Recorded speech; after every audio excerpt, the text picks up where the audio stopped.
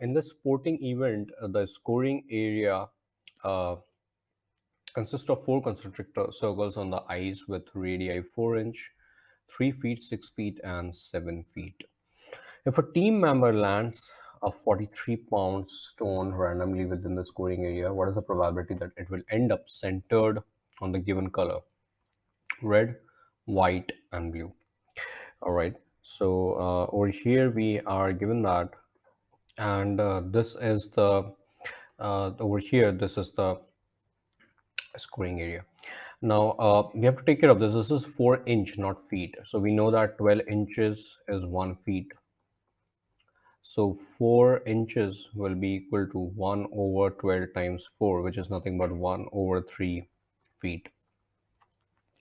Now the probability that it will end up centered on the given color. So that is centered on the given color. So that is red, one is white, and one is blue.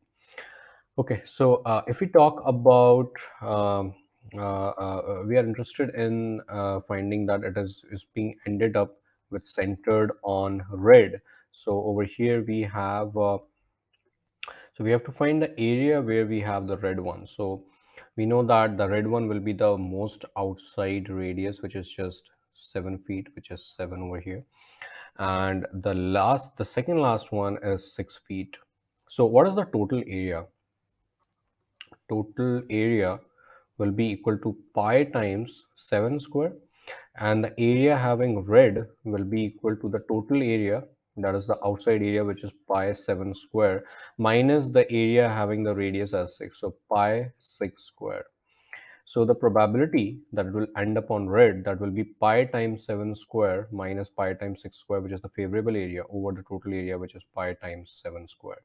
So this is coming as pi is cancelled from both the sides, so 7 7 is 49, 6 6 is 36, over 7 7 is 49. So this will become 49 minus 36, so the answer is coming as 13 over 49. So this is the answer for the probability that it will land on the red color. Thank you.